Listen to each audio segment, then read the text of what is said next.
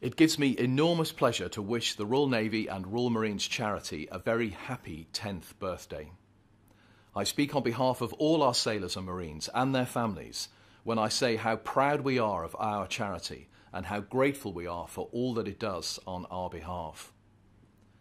Since 2007, the Royal Navy and Royal Marines charity has distributed over £50 million in financial support to the service and our wider naval family, which is a fantastic achievement. This funding has supported projects ranging from £10 to £100,000, which have helped bring about greater efficiency, foster teamwork and raise morale, thereby helping to ensure that life in the Royal Navy and Royal Marines is as good as it can be for our servicemen and women and their loved ones. As operational demands continue to grow, supporting the families of those deployed is as important now as it has ever been.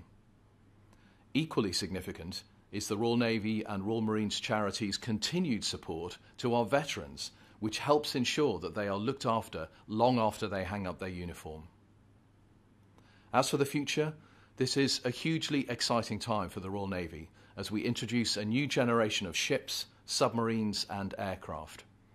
It's absolutely fitting that the RNRMC is the affiliated charity of the aircraft carrier HMS Queen Elizabeth, our latest and most powerful addition to the fleet, which is a sign of how our relationship will continue to strengthen and grow in the years ahead.